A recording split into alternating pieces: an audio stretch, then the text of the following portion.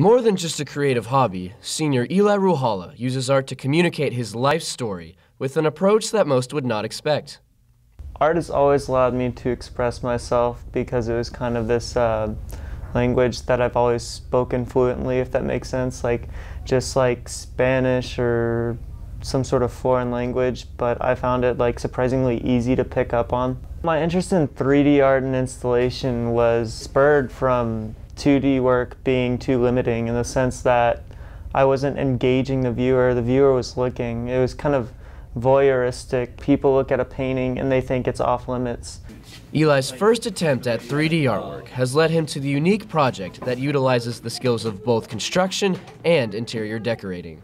For my most recent installation, I have built multiple stud walls and I've gotten so many sheets of drywall, and basically what I've done is I've done these studies from old family photographs on the sheets of drywall, and I've destroyed them and patched up the stud walls so that it's impartially walled in. Also for the installation, I have multiple elements that are domestic surfaces, such as furniture, or I painted a door even, I painted a mattress, a blanket, pillows. I really wanted to push that idea of a painting and what it could mean. The quality of an artwork can be subject to debate. However, Eli has one fan support who will never waver. We are thrilled to see Eli move past all of these hurtful feelings that we weren't even really aware of. One part of that installation, I'm really moved by the window that goes up and down. That Eli can think out of the box.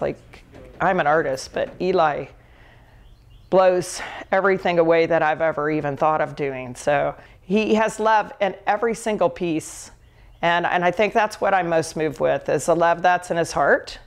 And it's really hard to explain because I'm the mother, so I'm the most proud, and I expect to be the most proud of Eli, but everybody's going to see it at this art show, the love in Eli's heart. Though many pieces of artwork come with a do not touch sign, Eli wants viewers to have a more interactive experience with his newest installation. The idea with the installation is that people will be scared, and then other people will be more interested in the content, more interested in the story behind it. And so those kinds of people will be willing to interact with the work. They'll be more fearless than those who are just worried about the aesthetic of the work. The entire room holds a glimpse into Eli's personal life. However, one space holds more emotions than the rest. The closet space was this kind of idea where I have me in the center in the closet, and then my parents on either side, almost as these sort of guardian figures, but it was kind of a negative connotation because it was about how these guardian figures were kind of keeping me from, I guess, embracing and talking about my sexuality to my friends and family.